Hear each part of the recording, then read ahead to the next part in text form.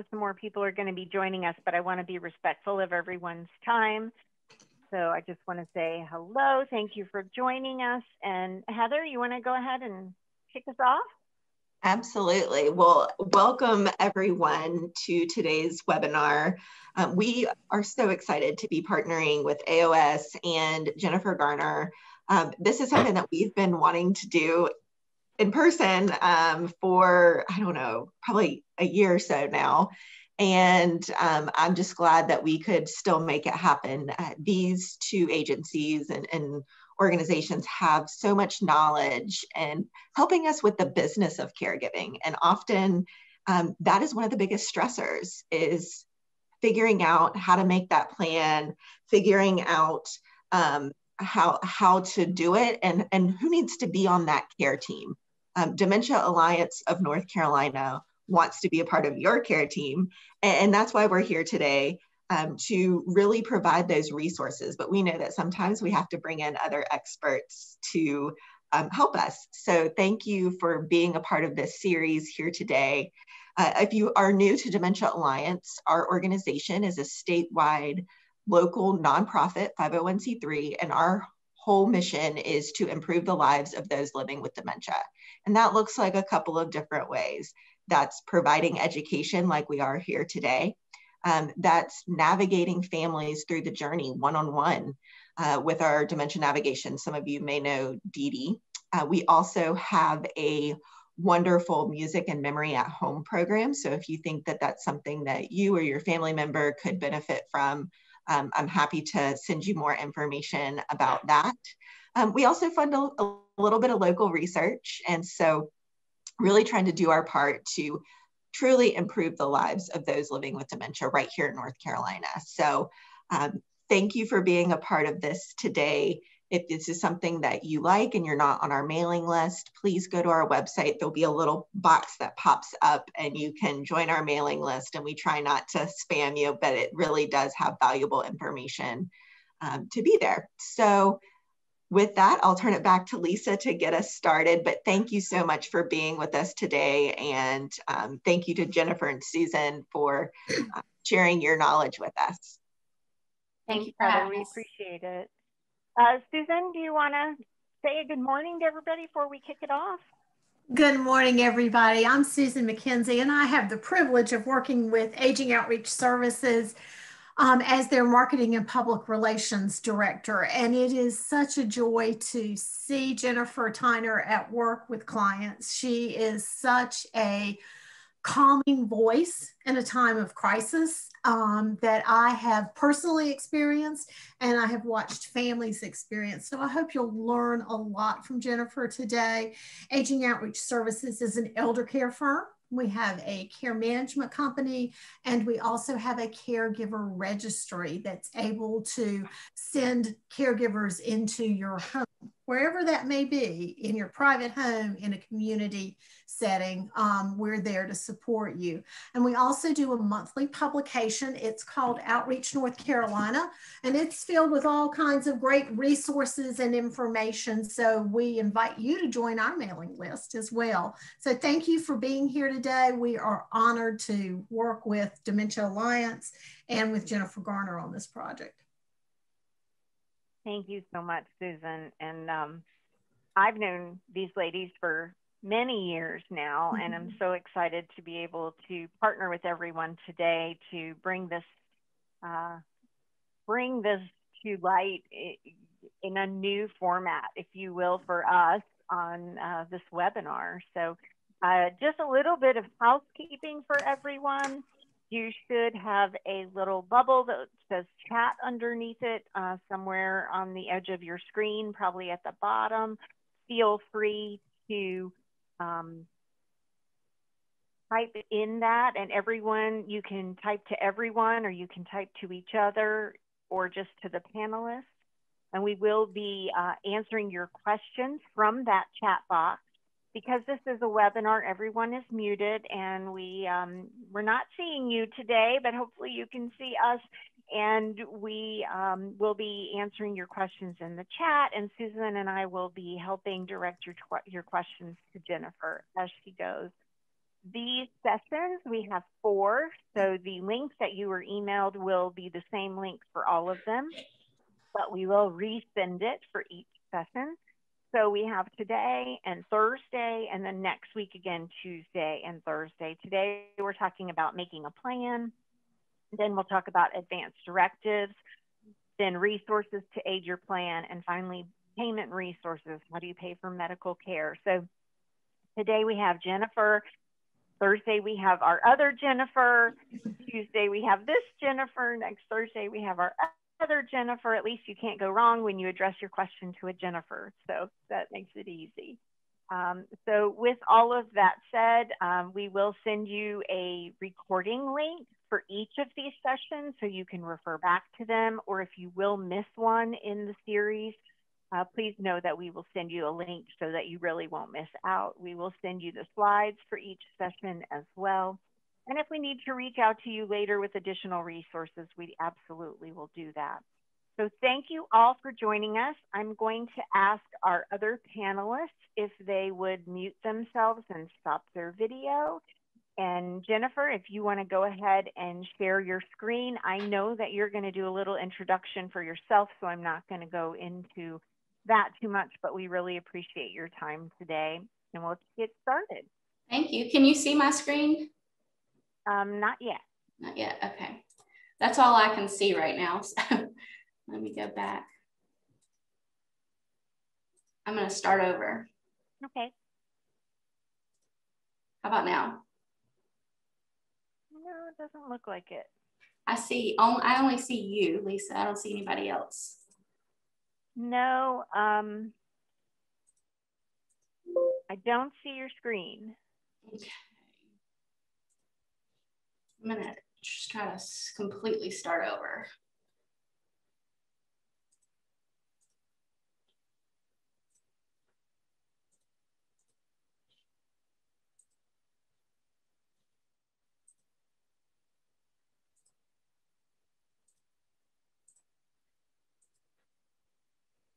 The fun of technology. Oh, yes.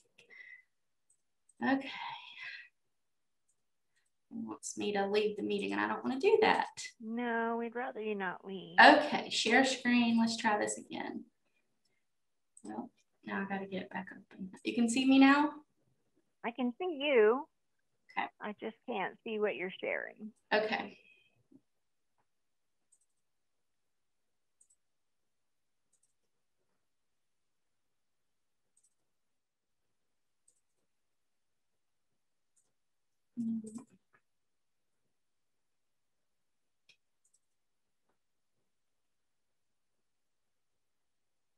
How about now?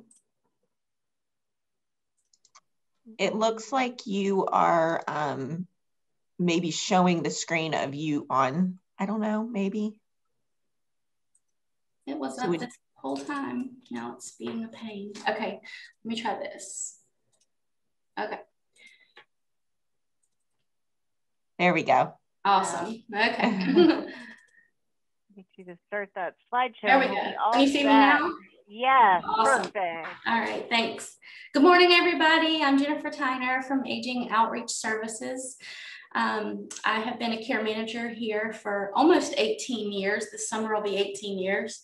So I've been around a long time. I was asked to present today to you guys on how we recommend that you promote your own successful aging.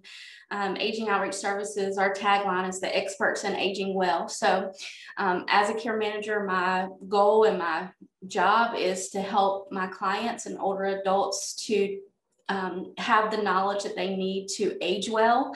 I love the little acronym KEY, K-E-Y, knowledge empowers you. So that's one of the things that I hope to be able to offer you guys today is some knowledge of things that you guys did not have knowledge of. I'm a quote person, so forgive me, but This one came to mind today when I was thinking about how I was going to guide you guys in the right direction. It says, be aware of your surroundings. A bird cannot fly in water. So my hope today is to get you guys out of the water and back in the air, so that you guys are aware of what's around you and what you're experiencing and what's available to you, so that you can start to fly again. So like Lisa said, the chat option is on. I cannot see the chat option, but the other panelists can. So if you want to type in a question, they will acknowledge your question and put it out to me at appropriate times. So feel free to ask questions throughout my entire presentation, okay? This is me. I like to say that planning is just as important at age 70 as it was at age 20. I think a lot of people don't understand how important planning is. And I encourage everybody to start young. And those of us who didn't start maybe at 20 like we should have, we still need to make a plan. So I hope that I can enhance and explore ways for you to enjoy that journey of aging. It's, you know, Betty White said, getting old ain't for sissies. So I'm going to help you guys make that a lot easier. I am a member of ALCA, which is the Aging Life Care Association.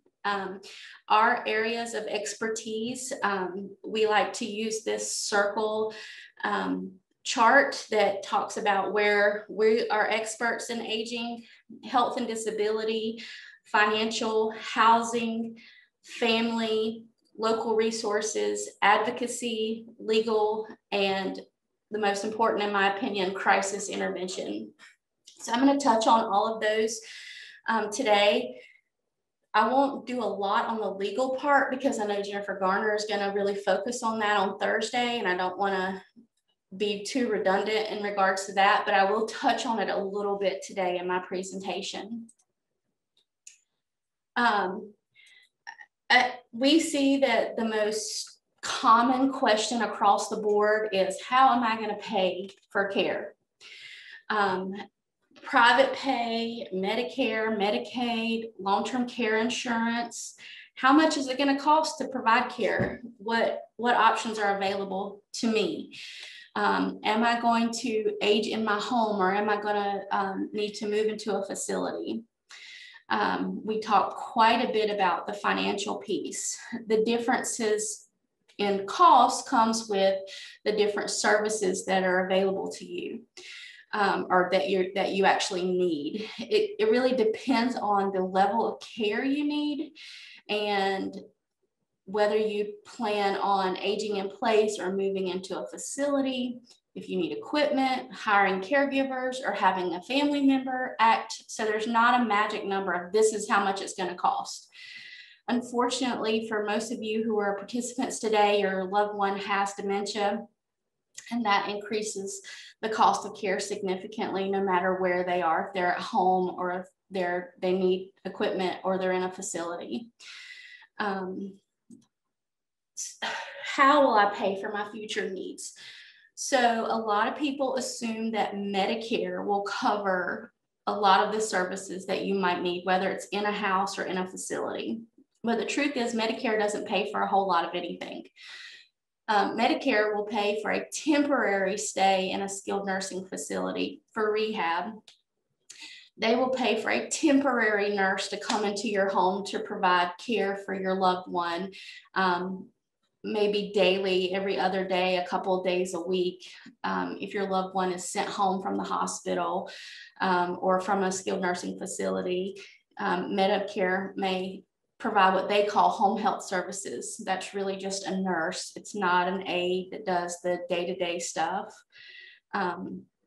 There's not a lot of the day in, day out needs that Medicare will cover.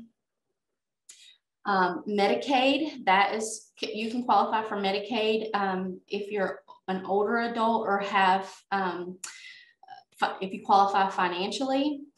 Medicaid will pay for some in-home care.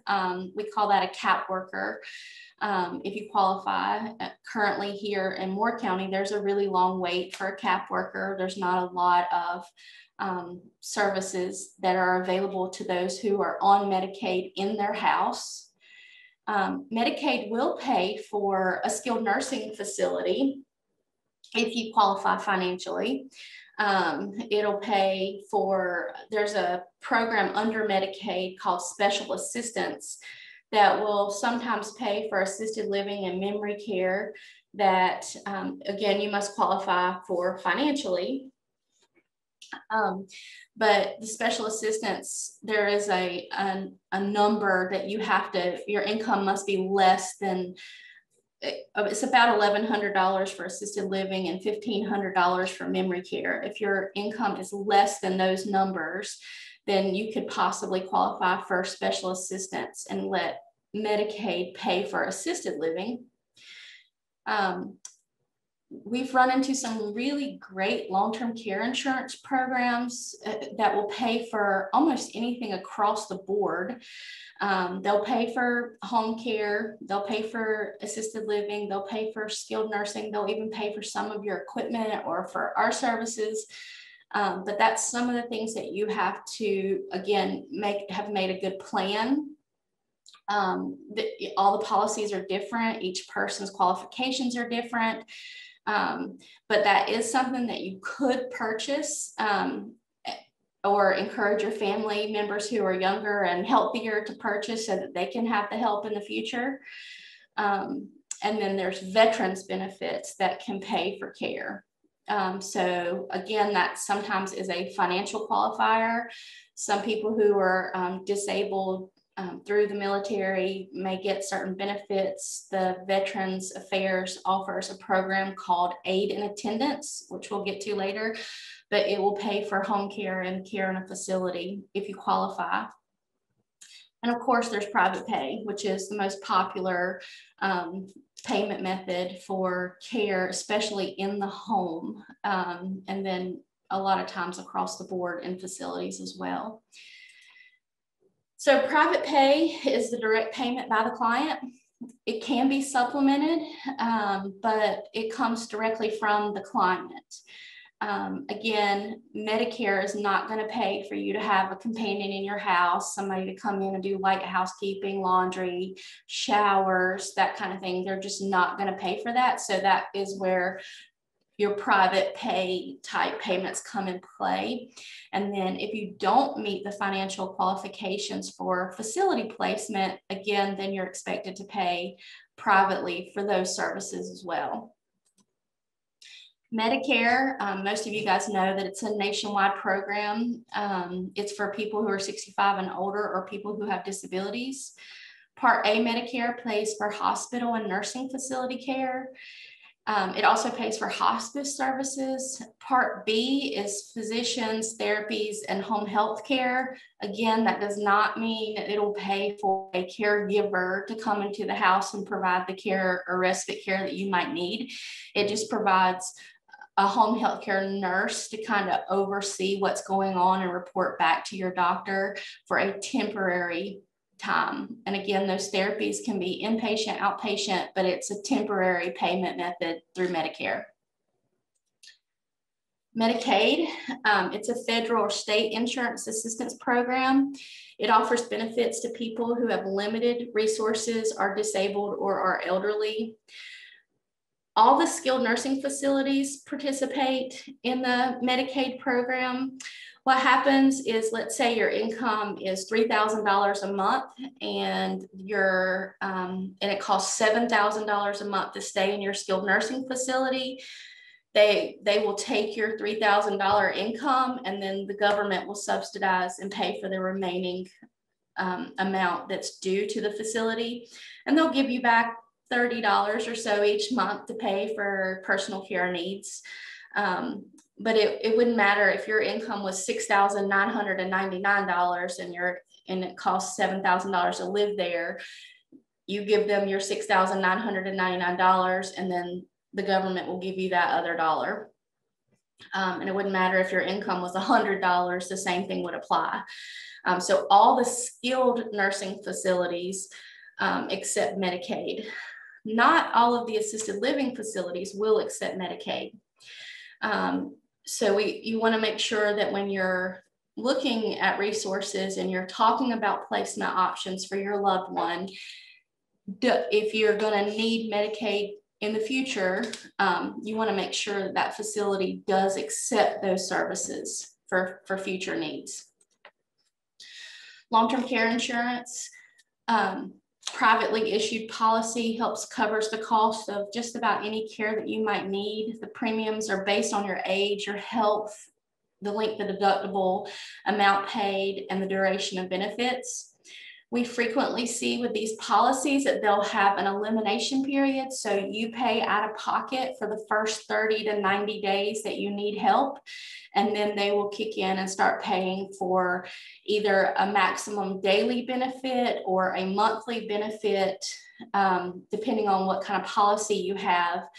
It will also pay for, it will either pay for a certain amount of time. So it might say, we'll pay you $3,000 a month for 5 years, or you could have a lifetime benefit. So you want to make sure that when you're looking into those policies that you're looking at the duration of the benefits.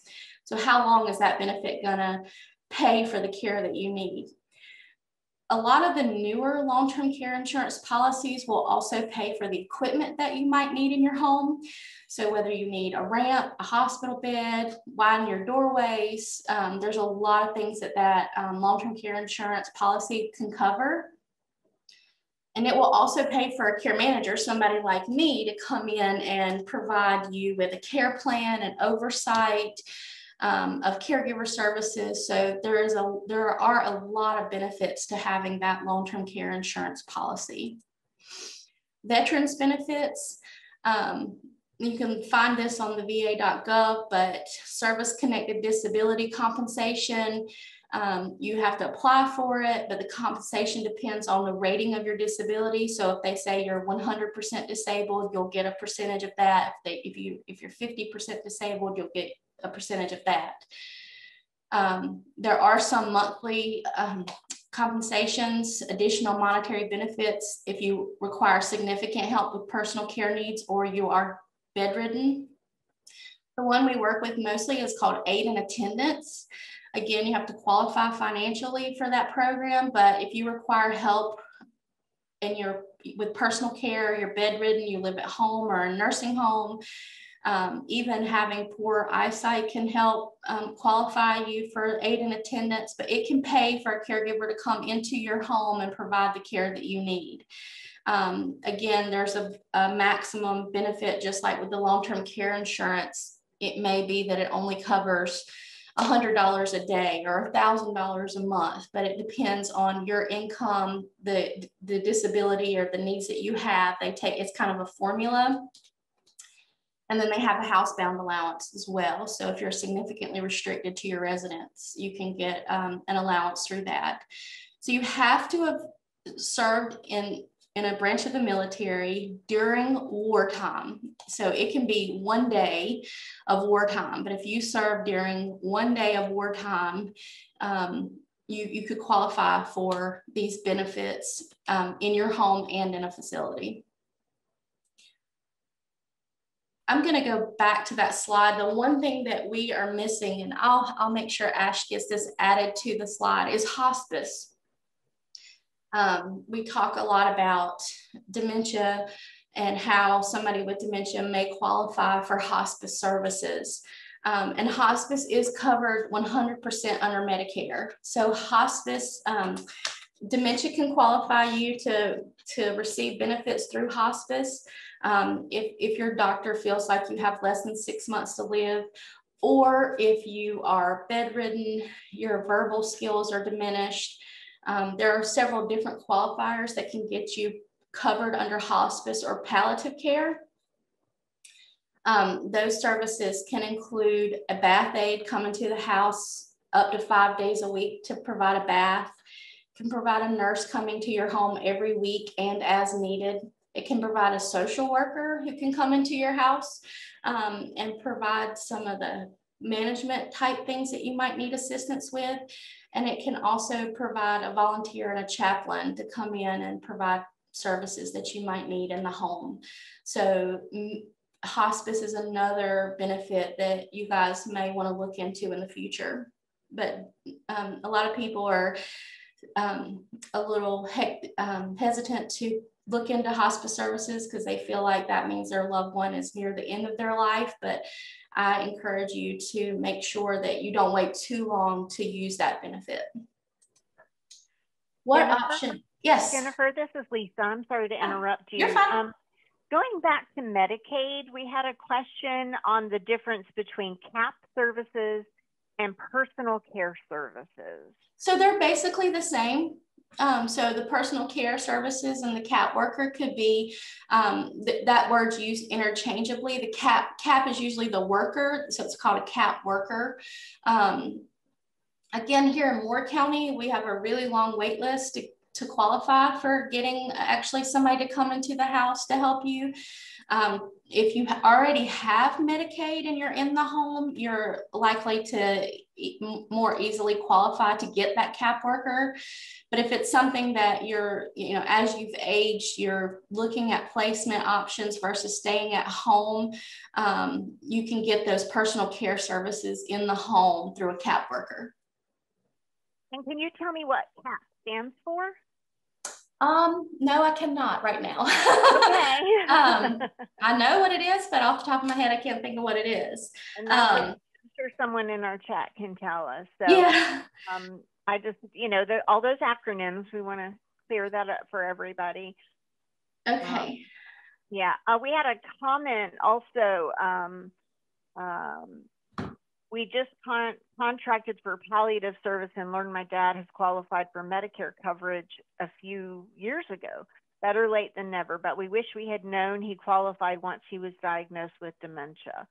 So somebody just saying that they wish that they had known earlier that someone qualified. So I guess it's a good reminder for all of us to check into these services to make sure we can use them.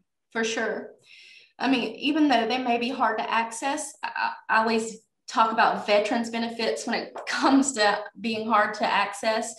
I mean, the veterans benefits, you really jump through a lot of hoops to get qualified. You have to have discharge paperwork and, it's really kind of a pain to qualify. But as soon as you start that application process, until you qualify, they will retro pay you back to that date that you started that process. I mean, I've had clients that have gotten their benefits in just a couple months, but I've had several wait years to get their benefits, but they will retro pay them back to the beginning of when they started that application. That's good to know. Yeah, so it's really important to know that fight through those things, find a professional, whether it's a care manager, an attorney, go to the veterans benefits locally. We have a Veterans Affairs office here in Moore County. There's probably one in every county, but go to that person and get the assistance that you need, because even though it might take a really long time, you want to make sure that you're getting those benefits that you deserve. Thank you. And so Lisa and Susan are telling us it's Community Alternatives Program, yeah, which I know is in your brain, but yes, and that's for disabled adults. Right. So, that is correct. Great. Okay. Okay. Thank you. Go ahead. Thank you. Yeah. So what option is best for you? Because every option that I could sit here and explain today, if there's 30 people on this webinar, your options are different because we're different people. We have different resources, different expectations, different families. So it's one of the things about being a care manager that I love the most is how individualized we can make that, those options. We can sit down with somebody and say, what are your resources? What's your family like? Who is part of your care plan? I think Heather or Lisa mentioned early this morning, we were talking, that Dementia Alliance wants to be part of your care plan, care team. So we want to find out who is on your care team so that we can individualize what is best for you. But today I'm going to talk in sort of a generic term of what is best for everybody, and then we can talk more about individualizing it later. Some people, what is best for them to age in place, which means they remain in their home, they're able to maintain their routine and their familiar environment. But others, moving into a facility is what's best for them. They have care around the clock, socializations, meals, housekeeping, those types of things. So what option is best for you? I can't say without knowing your situation and what your wishes are. Most people want to try to age at home, but sometimes that's not always possible. So we talk about what is best for each person. So what services would best support my aging? There's only a couple things on this slide, but assisted living, skilled nursing, and home health care. There's really a lot of things that we could talk about. So we're going to talk about things kind of in order, if you will. So home health care. Home health care is when you have somebody come into your home to provide the services that you need. Most companies will provide care from 1 hour up to 24 hours a day, 7 days a week. We have clients who just use us as needed. So they may call and say, hey, I have a doctor's appointment. I need somebody to take me, or I'm not feeling well. I need to go to the grocery store. Can somebody do that? So home health care is kind of, again, personalized to what your needs are. We have clients that use us, like I said, as needed, and we have several clients that use us 24/7. They cannot be alone, so they need a caregiver in the house 24 hours a day, 7 days a week. The next level of care would actually be independent living.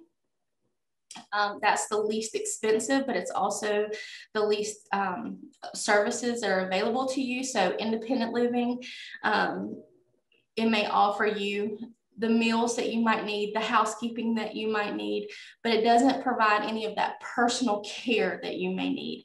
So independent living isn't going to pay for somebody to come in and give you your medicine or help you get dressed or help you with a shower. Those are additional expenses that you would need to pay if you were living in an independent living type facility. You'd have to, again, supplement with some type of home care in order to get those types of services. Assisted living is going to be the next level of care, and that will offer you the meals, the housekeeping, the laundry, and that personal care that you may need. So they'll do bathing, dressing, grooming, medication management. All of those things can be provided in assisted living. And then there's skilled nursing. So skilled nursing is where you might be bed bound, you might have a feeding tube, a PEG tube, you might need IV antibiotics, you might need the therapy, physical therapy or occupational therapy, sort of closer to the end of your life, you might need skilled nursing. Within assisted living and skilled nursing, you will frequently be able to find what we call memory care.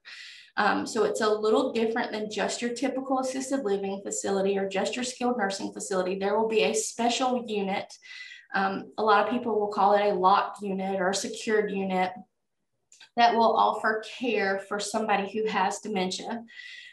In assisted living, again, people who need help bathing, dressing, grooming, medication management, they may be in that secured memory care unit where they have specially trained staff to deal with dementia and their behaviors. The units are often locked to protect the person from leaving the facility or being a danger to themselves. But within an assisted living facility, they may or may not offer you memory care. So again, when you're talking about placement, you're looking for a loved one, you want to make sure that within your assisted living that you choose, memory care is an option if your loved one has memory issues. Now, I think that the majority of people who live in assisted living facility have some kind of dementia. So just because your loved one has dementia doesn't mean that they have to be in memory care or in a secured unit. Those units are for people who may have behavior issues or are exit seeking, or just as they decline cognitively, they have better trained staff to deal with their dementia.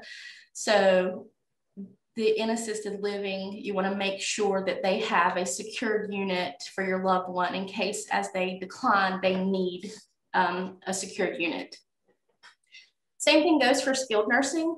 Not all skilled nursings are going to have a memory care unit. Some of them are. I would say about 40% of the ones here in Moore County have a locked unit, but not all. So 60% of them don't have a locked unit. So you want to make sure as you're looking for placement for someone, if that person has dementia and you're looking at down the road and as they decline, should you ever need memory care, is that going to be an option at the facility that you choose?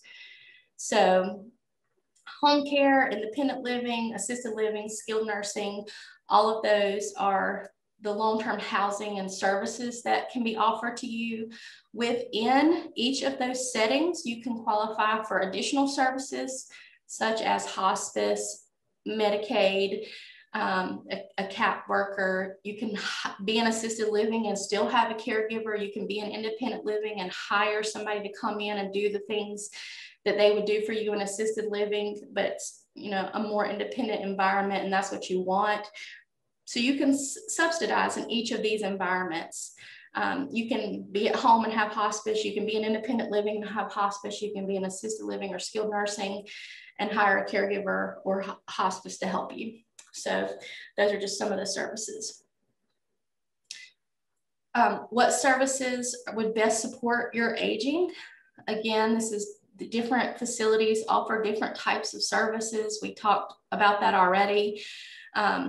The one place that we didn't talk about before is the Continuum of Care Retirement Facility. That's going to be the facility that offers from independent living, assisted living, memory care, and skilled nursing. It's going to offer all of those on the same campus. So it's going to give you the opportunity to what they call age within the community. So a continuum of care that is offered to you so you can move into that facility and stay throughout your life. And we'll talk more about those details in a minute. Assisted living, state licensed, residential communities. Again, it includes meal preparation, laundry, housekeeping, medication reminders. Generally paid by using private funds, but there is a state program called Special Assistance that, if you qualify financially, will help you pay for assisted living. Skilled nursings, they're licensed by the state. They have to have a nurse on staff 24/7. They provide your room and board. They provide activities, often rehab services, of course, your medical supervision. You'd have a doctor on staff, and almost all the skilled nursing facilities participate in the Medicaid program. Continuum of care, they're traditionally licensed by the state. Housing is planned and operated, providing a continuum, like I talked about, could include independent living, congregate housing, assisted living, skilled nursing. Typically for CCRCs, there is an entry fee. So you would pay for them, you would pay to move into this facility. You'd still pay your monthly fees to continue to live there. But should you run out of money, they would continue to take care of you for the rest of your life. So that's the point of the entry fee. Independent living, multi-unit senior housing provides services such as meals, housekeeping, transportation, activities. It really encourages your socialization, but independence. So frequently we see in independent living facilities, they might have a movie theater or a very social group that goes out prior to COVID, unfortunately, routinely, daily, weekly. They will offer you transportation to your doctor's appointments, to go shopping. So they not only do transportation for medical things, but also for social things, which is really important. So they really focus on that, being social and being independent, but having a little bit of support around you. Family. How will my aging affect my family members? It will affect them emotionally, physically, and financially. How can my family support me while I'm aging? They can attend support groups, and they can help you attend medical appointments. They can actually provide the care that you need. We run into that a lot where we have what we call the well spouse and the spouse that has dementia. So the person that's been providing care is the well spouse.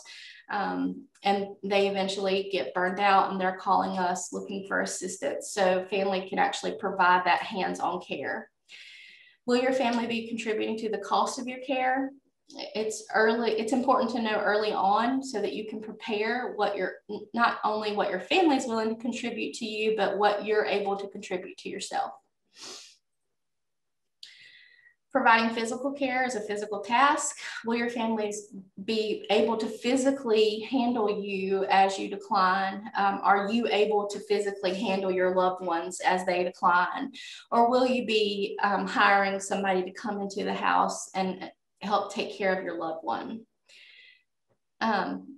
It's important to know how physically taxing and emotionally taxing it is. Yes, it does save money for families to provide the care in the home, but frequently we end up taking care of the well spouse because they haven't taken care of themselves for spending their life taking care of the spouse that has the dementia or physical needs.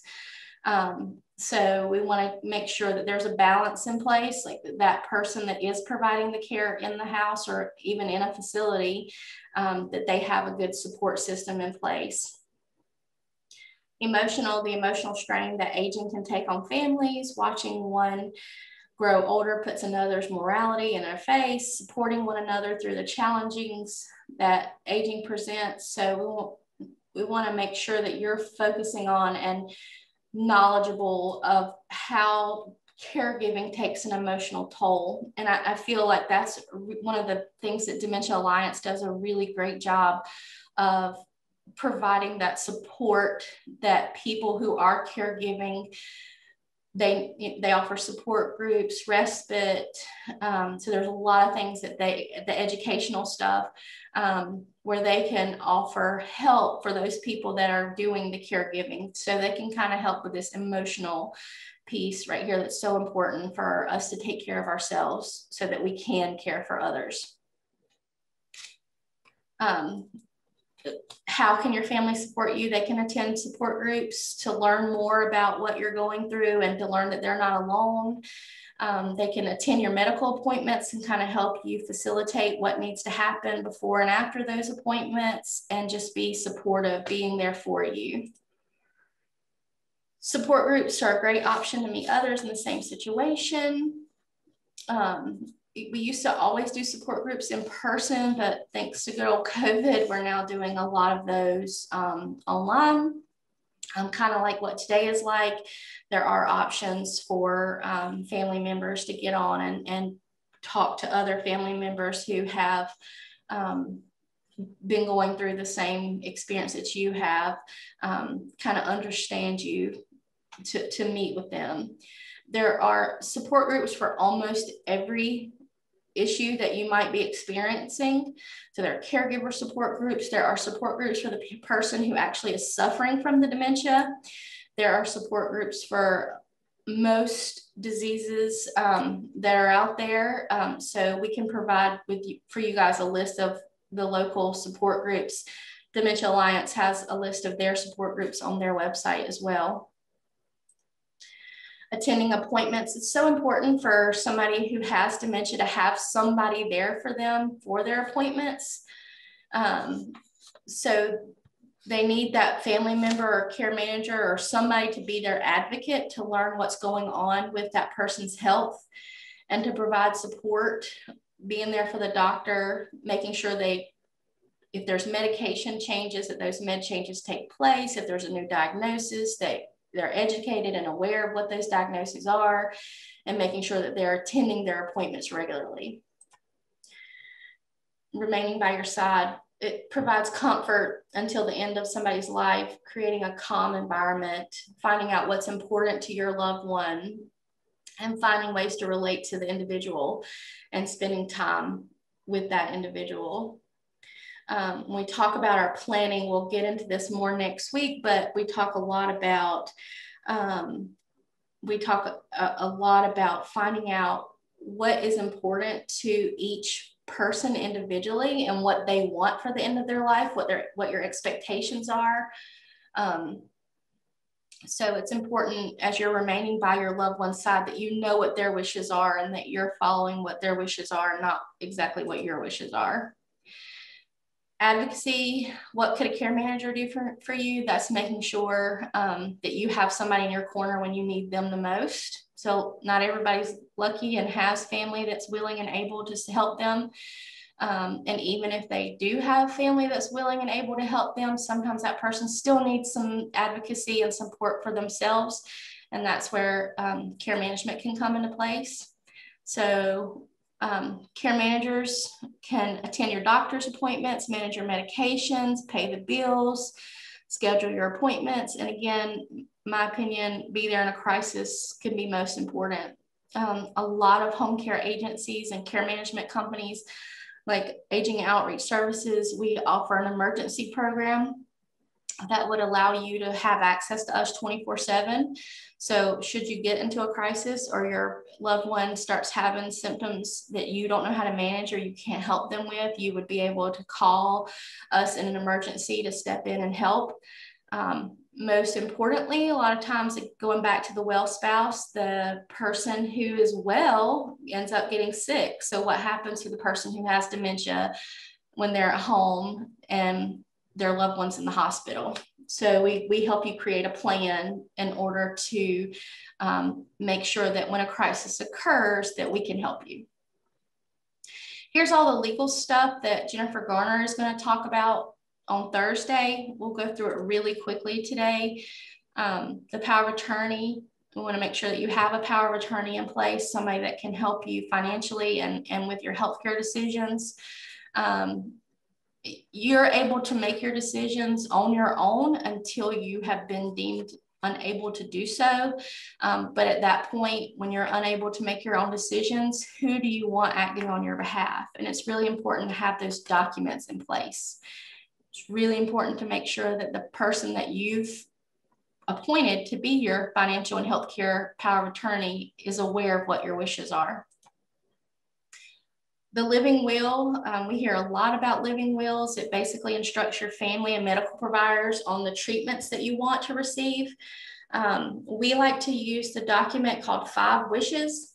It kind of spells out your living will, what your expectations are, down to what kind of music you would want to have played. Do you want lotion? Do you want a massage? Do you want to be left alone? Do you want a feeding tube? All those types of things are discussed in that document called 5 Wishes, but that's part of your living will. A do not resuscitate order, if you want, for when the EMS shows up and they find you without a heartbeat and without, and you're not breathing, do you want them to perform CPR on you? If not, then you need to have a document in place. Otherwise, they're obligated to perform CPR on you. But if you're found without a heartbeat and you're not breathing, and you don't want them to resuscitate you, you actually need a document saying, do not resuscitate me. The most is a sort of a, it's called medical orders for scope of treatment, and it's a more detailed plan. It's almost like your living will and your DNR together. Again, you fill out the form, your doctor signs it, you put it on your refrigerator. It's something that you would want to discuss with family and medical providers and make sure that everybody's on the same page and knows. This is the 5 Wishes thing. Who do you want to make your decisions? What kind of medical treatment do you want? How comfortable do you want to be? How do you want people to treat you? What you want your loved ones to know about what your wishes are. Elder care lawyers, they can help with a variety of things. They can help manage your finances. They can be a guardian if you need that. And they can act on your behalf if you can't. So, crisis intervention. Does anybody have any questions? Are there questions, Lisa, before I go on to crisis intervention? No, not right now. Okay. Good. All right.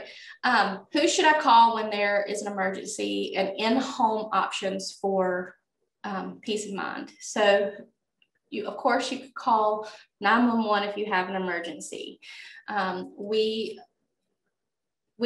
again individualize. Each client's needs are different. Their skills are different. If you have an emergency alert system in place. So there are a lot of different options for emergency alert systems. And again, we'll get into details next week, but it's important to have some kind of system in place. So whether it's our 1-800 number, whether it's I've fallen and I can't get up button, whether it's a watch, whatever you need, you want to make sure that you have some kind of emergency alert system in place. So if you can't call 911, you can still get help.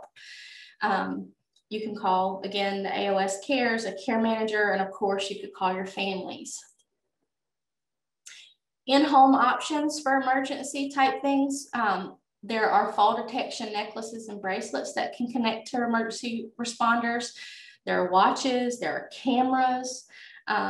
Most of the alarms in the homes now have fall detection, which is great. So they're going to alert for fire, for fall, for, I have one client who really just wanted to know that if he did not contact, if he couldn't be in contact, that somebody would come take care of his dog. So he has a system set up where every day they check in on him. If he doesn't check back, then they call us to go and check on him. But because his concern is, he's a bachelor and he lives at home alone, his concern is that something might happen to him and unexpectedly would eventually happen to his dog. He said, I don't care what happens to me, but I don't want my dog to suffer. So again, each person is different. Often we have baby monitors in the home for caregivers so that the individual that they're caring for can have some privacy, but that there's some safety supervision in place. So if the client would need somebody, the caregiver could see and or hear that they needed help. What is available in your area? Finding someone to help. So Aging Life Care Association. So I talk a lot about Moore County and our surrounding counties because that's where we focus. But there are care managers all over the state and all over this country. So I know Lisa had said yesterday that we might have some people joining us from Tennessee or New Jersey. There are care managers in that area too. So you would use this link here for Aging Life Care Association, and they could help you. Finding what is available in your area, that's what we're going to discuss. On Tuesday, we'll find the resources and how to access them. And that's it. So let's ask questions and chat.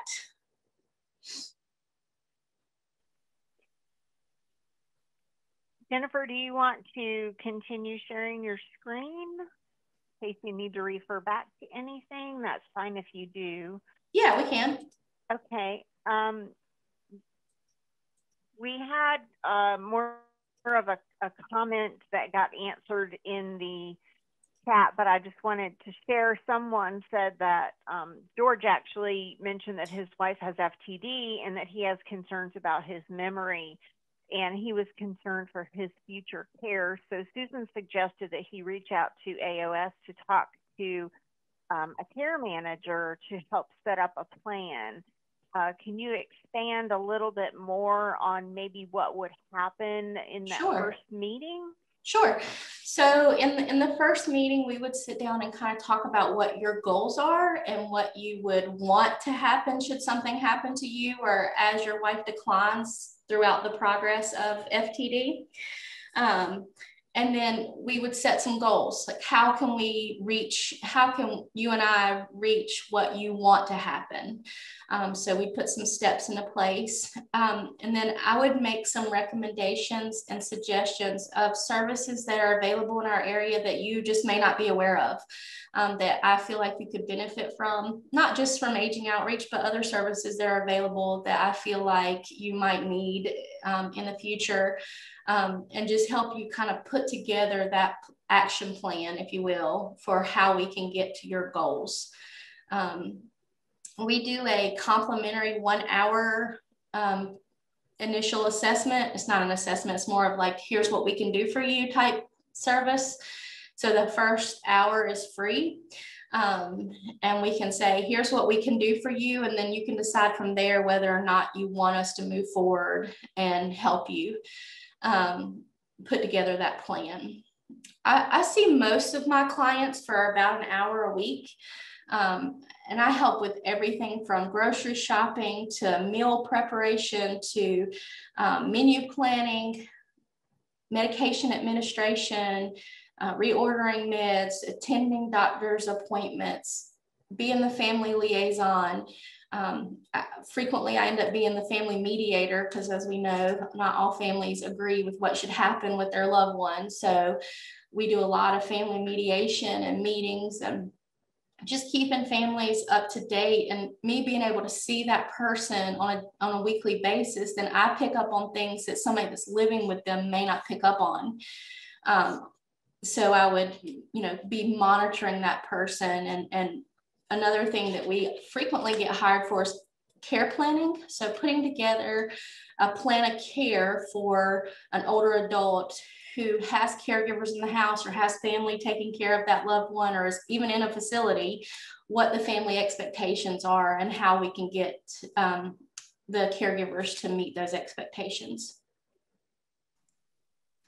Jennifer, this is Susan. Do you find that the families that are supporting a person with a diagnosis in the home, that situation becomes challenging for them, and you see a decline in the well spouse's health? So frequently, yes, because they don't forget, but they forget to take care of themselves. They put so much love and effort into making sure that their loved one is cared for and has everything that they need, and they put themselves on the back burner, if you will, and therefore we frequently see that the well spouse will end up being hospitalized or having a heart attack or stroke because they just haven't been taking care of themselves.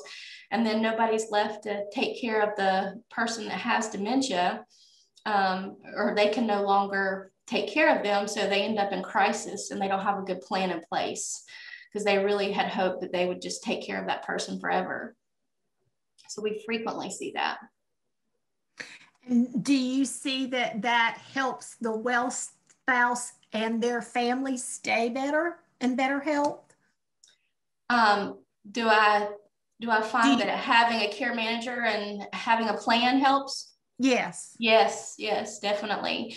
Having an action plan and having somebody that can kind of help you make sure that things are moving in the right direction for both the person that has dementia as well as the caregiver is extremely important, because then that's how we can keep you healthy and meet your goals of being able to take care of your loved one forever. Because I think that's what most people's goals are, is, my wife is ill and, for better or worse, in sickness and health, I'm going to take care of her no matter what.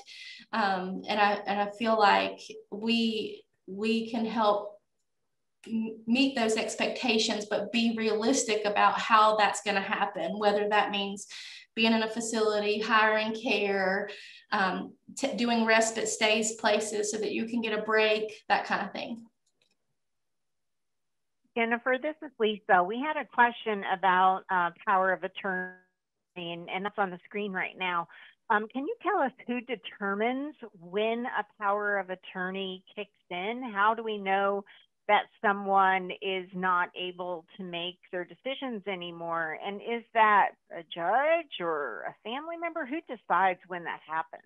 Okay, so that's a really good question, and Jennifer Garner will probably she's definitely your expert in that. But what we see typically is if you have two doctors who write a note saying that that person is unable to make their decisions any longer, then for the most part, then that power of attorney can be activated. If that person does not have a power of attorney, but they're to a point where they can no longer make decisions, that's when we often see that the courts come involved and the judge has to make the decision. So they'll do what they call a competency hearing to determine if that person is competent or not. And then that person will then be appointed a guardian. So, but sometimes we have people who have put in writing, you know, I want my daughter to be my power of attorney when the time comes, but the time has come and that mom's like, no, I don't need help. I'm not going to do that. There's nothing wrong with me. And then we end up in court then anyway. And a judge has to make the decision. So just to be safe, but that's definitely a Jennifer Garner. She's going to walk you through all those details Thursday. Great. So everybody needs to tune in Thursday at 10 o'clock for this next session with Jennifer. Okay. We have a question about care facilities now and assisted living primarily. And I'm not sure that you might know this answer or not, but because you have a lot of history in long-term care, you may. Do you find that most facilities will allow families to bring in outside help if they pay them above and beyond the facility rate? And are there facilities that won't allow you to do that? And do you know too if, especially in assisted living, will they charge a higher level of care rate even if a family member is bringing in additional services? So every facility is different. We very rarely run across a facility that will not let somebody be hired and come in and help them, because we're really a help to them. You know, it frees up their staff a lot. It's not any money out of their pocket. They're not getting any less or more money. So for the most part, assisted livings and skilled nursings, and of course, independent living, they will allow the outside help. We have come across a couple of issues where the facility might say you have to use a certain company because we have a contract with that company, or they also work with us, and so they're allowed on campus or whatever. But as residents have rights, the residents' rights, that they can fight that and they should be allowed to have outside help if they want it. That should not be an issue. As far as the level of care goes, if the level of care is a high level of care, and that's why you're having to have somebody come in, and you have somebody come in for 6 hours a day, those other 18 hours in the day, there's still that high level of care.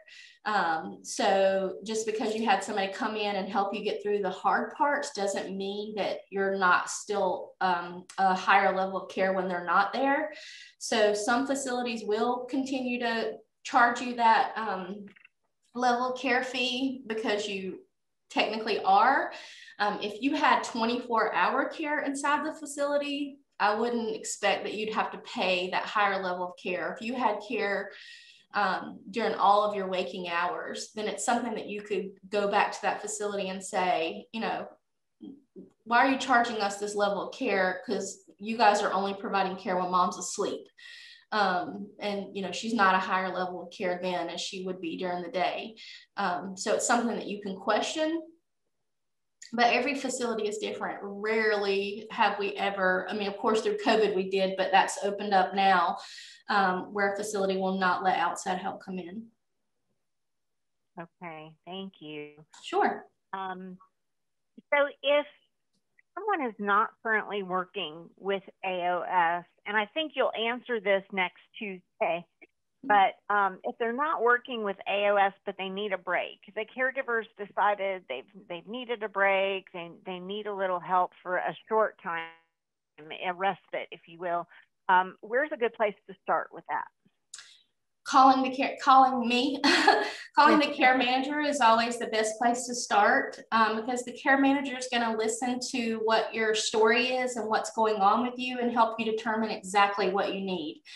We have clients who just need a caregiver for a short period of time, but the care manager could help you determine whether you need to be on our emergency program, what benefits you might qualify for, what grants might be available to you, and help you with that plan.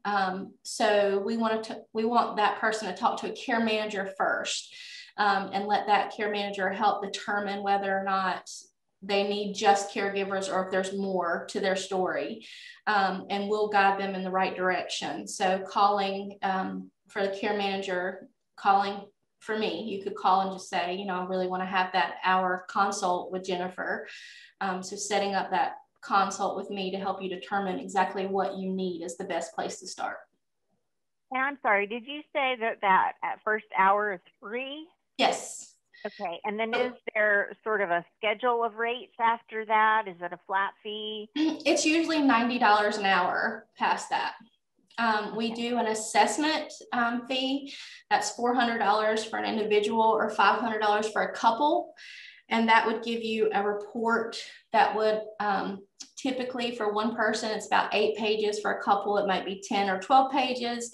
But it's basically what our findings are and what our suggestions and recommendations would be for that person. So it ends up being, you know, around 10-page type report for you where everything's kind of in one place. And it's going to include everything that we recommend for you to do. You're not required to do anything that we recommend once that report is completed, but it's sort of a great place, a great starting point for everybody to say, okay, we have all this information about this client and here's all the things that we're recommending. We give that back to the client and the client says, okay, I want to do A, B, D, and Z, but I'm not ready to do the rest. But they still have those recommendations in one place where they can go back and go, okay, I think I'm ready to do C now. So that is $400 for an individual, $500 for a couple. And then we have the on-call service, which is $450 a year. That gives you access to us 24/7 for an individual, $550 a year for a couple.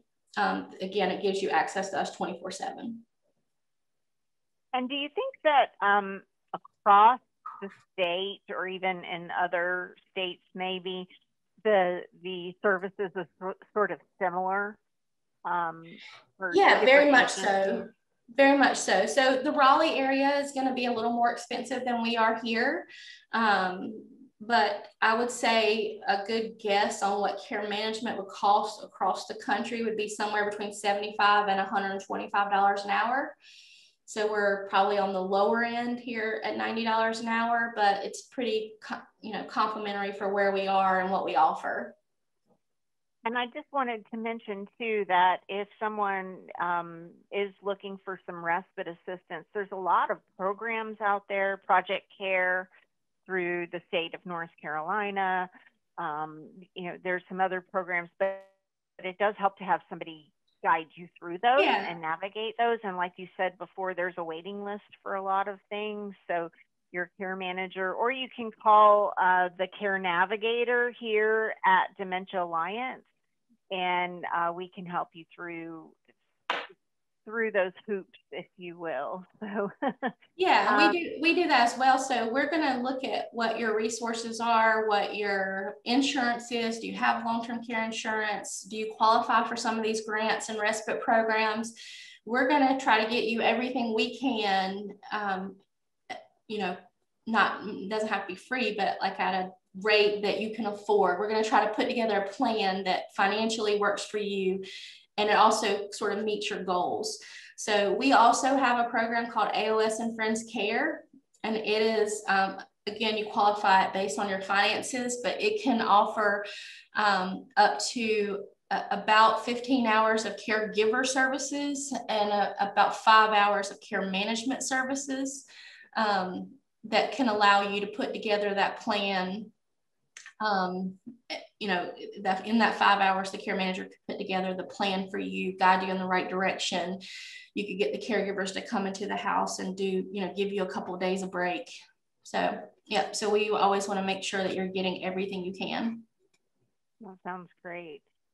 So here's another question specifically about power of attorney, and I understand that Jennifer's going to answer this much more on Thursday, but if someone has a financial power of attorney in effect that they can sign their name, do you know if they should be signing, or should it be the power of attorney signing, or does it depend on the circumstance? Well, if the person has been declared incompetent, they should not be signing. So the power of attorney, if the power of attorney has been activated and recorded at the courthouse, then the person that is the power of attorney should be the person that's signing and assisting with finances.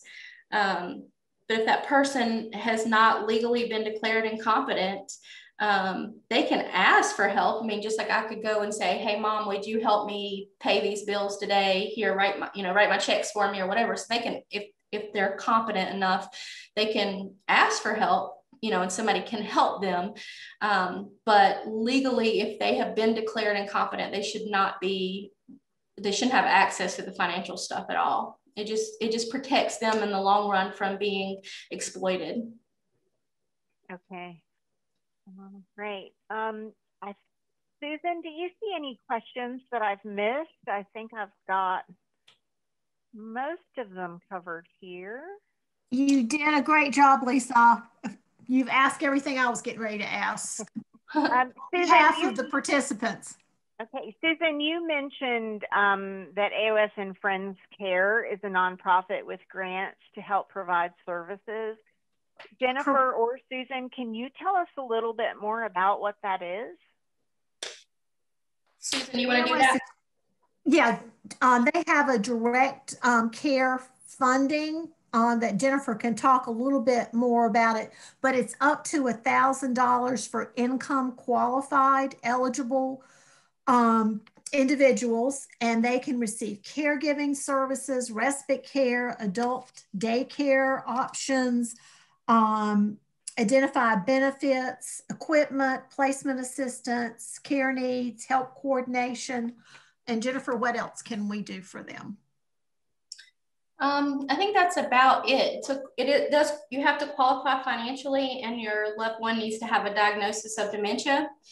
And the board, we take your application to the board, and they decide exactly how much you qualify for.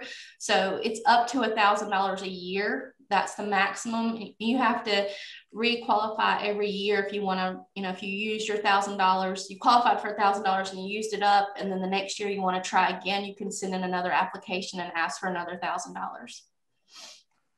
That's a wonderful resource. Thank you. Sure. That's fantastic. At Dementia Alliance, we have some caregiver respite assistance funds as well. So they're taken on a case-by-case basis. Usually it's $500 per, but those can be used for anything, including helping to get care from Jennifer and the team at AOS. So there are options out there for people. It's just navigating them, trying to find all those. Sometimes caregivers are so stressed out they don't know where to start. So hopefully today's session gives you a good place.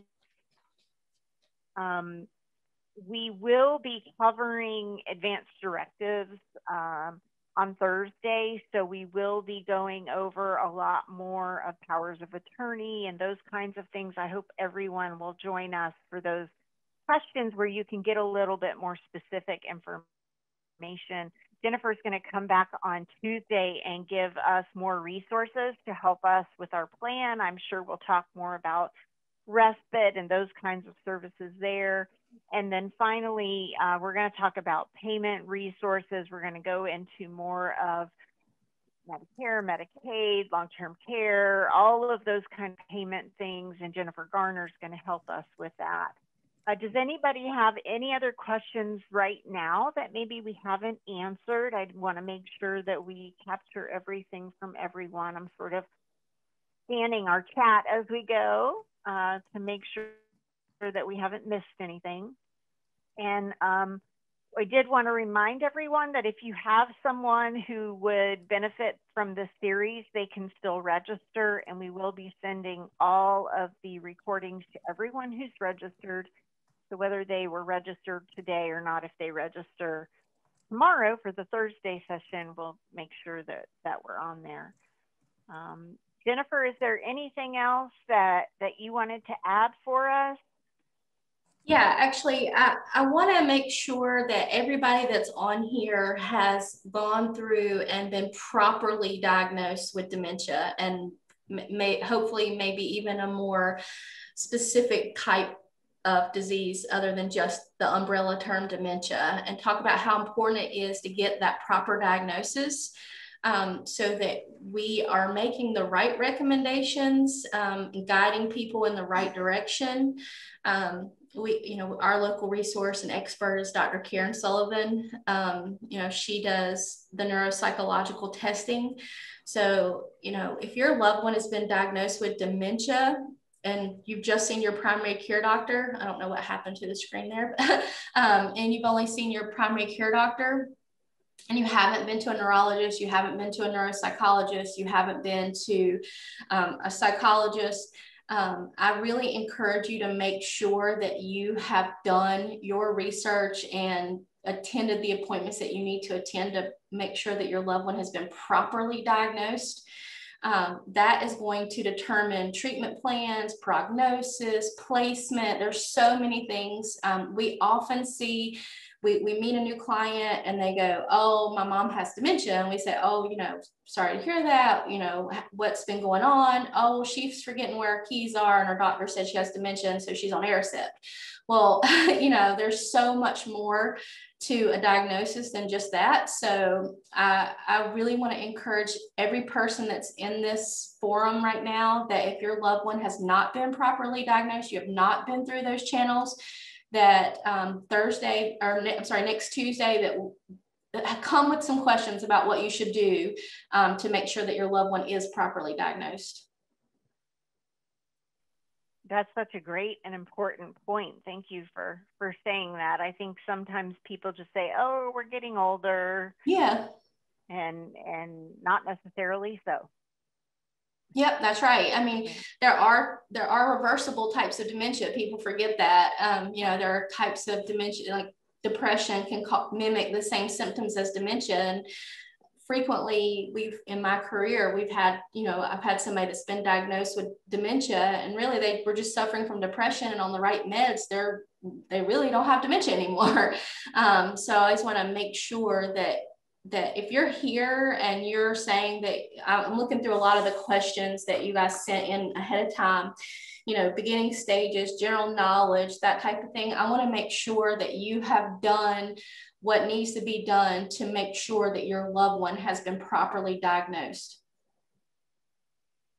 Great.